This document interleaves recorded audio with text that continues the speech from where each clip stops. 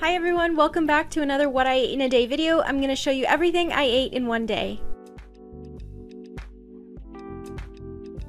Starting with my morning movement, I love to do some sort of form of movement every single morning for about 6 days in the week because I do work a sedentary job. I'm at my computer desk for 5 to 6 hours in the day, and I really find it's so important and vital for me to move my body in the morning for at least 30 minutes to 60 minutes, doing some sort of movement, activity, or exercise that really revitalizes and energizes my body and gets me really excited and ready for the day. On this particular day, I did a very long vinyasa yoga flow.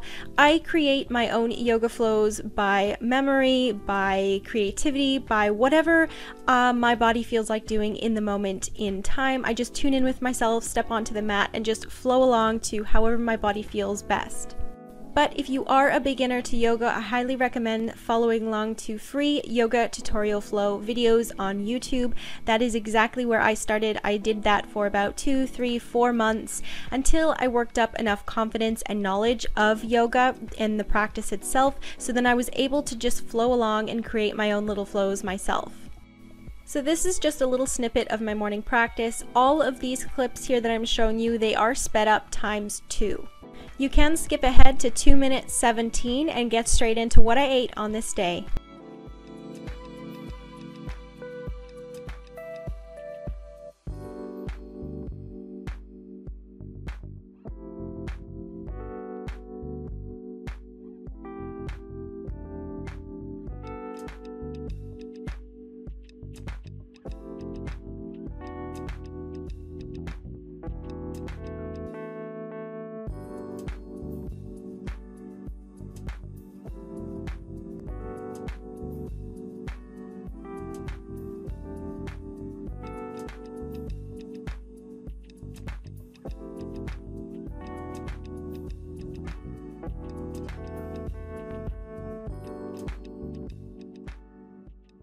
After my morning yoga flow movement, I then had my delicious chocolate banana ice cream for breakfast. It was 6 frozen bananas chopped up. I added that into our food processor, and I added 2 tablespoons of cocoa powder, and then I just blended that up until it was creamy and smooth.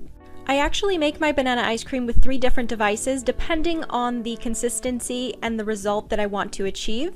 I make it with either the Ninja food processor, our Vitamix blender, or the Yonana's machine. I've been on a kick lately of using the Ninja food processor because I find that the food processor creates an ice cream texture that is a lot more light and fluffier and airy because it whips it up a lot longer. So if you're looking for something that's really light and fluffy, kind of like pudding, a whip type pudding, this one is definitely for you. So then for my toppings, I added frozen raspberries and frozen strawberries, and then I also lastly sprinkled on some buckwheat groats.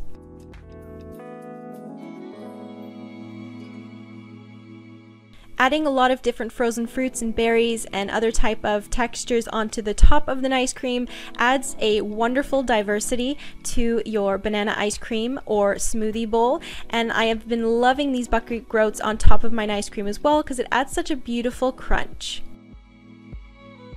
For my lunch on this day, I was going to be out of the house, so I wanted to show you a great example of some particular foods that I like to bring out, usually apples or oranges or clementines and dates. They're my favorite on-the-go foods because they're so easy. So I took the last 3, unfortunately, the last 3 medjool dates, I added them into a little container and brought that along with me with 8 little clementines as well. Then moving on to my dinner, I first started off chopping up the buttercup squash, and I really love this squash. It's really nice and dense, but also very sweet.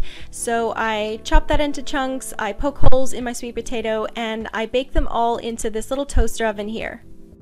The Hawaiian purple sweet potato takes a lot longer to bake. Usually it's about an hour and a half, and the squash usually takes about an hour. So once it hits that mark, then I add the buttercup squash later on. To make my salad, I always add in 2 to 3 different types of leafy greens, and especially dark leafy greens, they're my favorite, to give a good diversity of nutrients. So I started off by pulling apart the kale from the stems, and I gave it a really good massage to break down the fibers a little bit because I do prefer eating my kale raw, and this definitely helps with digestion and absorbing the nutrients better. The second leafy green I added was some spinach. And the third leafy green I added was this red leaf lettuce.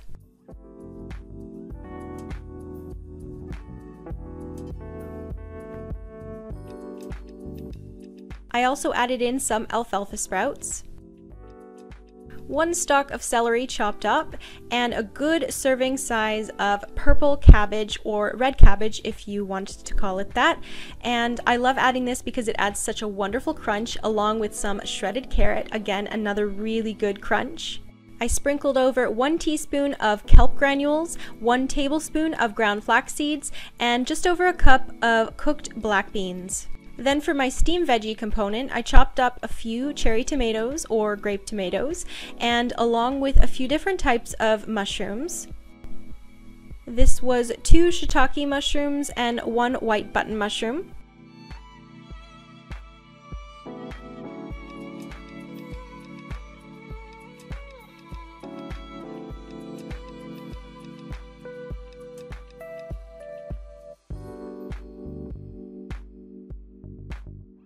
I also chopped up a little bit of my eggplant to throw in there as well.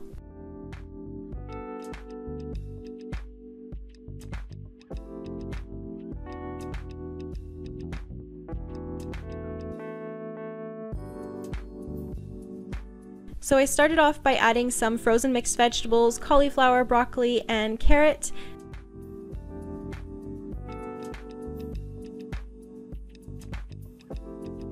As well as some frozen green beans.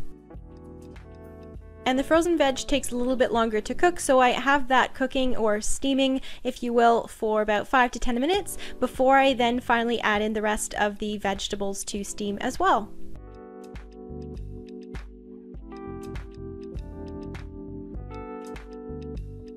Once pretty much it's all cooked, I then lastly add in the tomatoes because they don't need long at all, maybe about a minute, and that's it.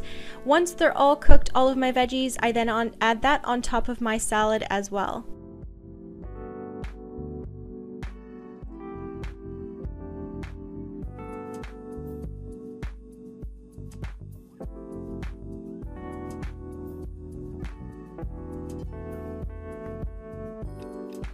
Give it a pretty good stir to make sure everything is incorporated well.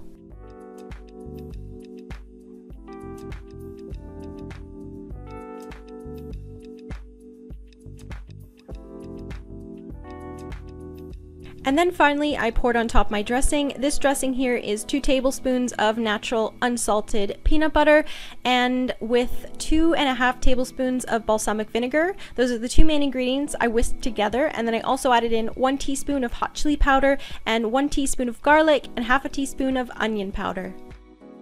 Finally, I added on my nuts, and on this day I had some chopped almonds. Adding in some nuts or seeds on the top of my salad and then mixed all the way through has been really, really wonderful. It adds such a great crunch, another depth to this salad, and again, all of the little bit of extra fats helps the absorption of the nutrients in my salad. So there you go, there's the plating with my squash and my sweet potato, and that was my day of eating. And here is the chronometer breakdown. I know you guys love to see this as well, so here's my full day of food. I ate over 2,500 calories, 75% carbs, 14% fats, 11% proteins, and I hit all of my nutrient targets. I do take a vitamin B12 supplement a few times a week, and that's about it. If you guys like these videos, be sure to give it a thumbs up and subscribe for more if you're new here. I will see you next time.